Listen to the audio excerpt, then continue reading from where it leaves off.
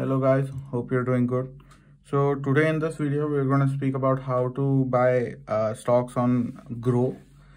So first of all, you will have to have some balance on your wallet.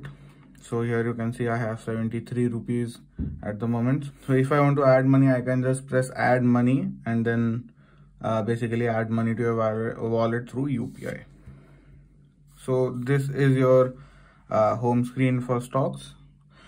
This is your home screen for Groww once you get into the stocks tab, as you can see here.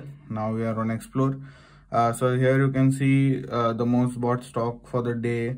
Here you can see the most bought stock on Groww for the day. So Vodafone Idea, Yes Bank and so on. So here you can also see some product and tools like FNO, events, IPO, and you can look into all stocks that are available. So you can also look into the gainers and losers for the day. So gainers are RECL, Mahindra and Mahindra, Trent and so on for today. And the losers for today would be IRFC, Colgate, Ambuja Cement and so on. Here you can also see the top intraday stocks, which stocks are on the news right now and so on. So then let's get to how to buy the stock. So say I want to buy Yes Bank. Or even if I have some other stock that I have in mind, so I can just press onto the search icon. I can just press in Yes Bank. So Yes Bank has come up. So the graph that it is showing is the variations of the stock price for the day. So you can see it is on one day. You can also go on to 1 week, 1 month, 1 year and so on. So you also have an option for toggling between NSE and BSE, that is your National Stock Exchange, and Bombay Stock Exchange. So you can just press this and you can just toggle between that. You also can see what the price the stock is trading at for today. So Yes Bank is trading at 26 rupees 45.50 paise for the day. So say I want to buy the stock. I can here you can see two options that say sell and buy. So whatever stocks I have, I can sell through here as well. So for now, I'll just press buy.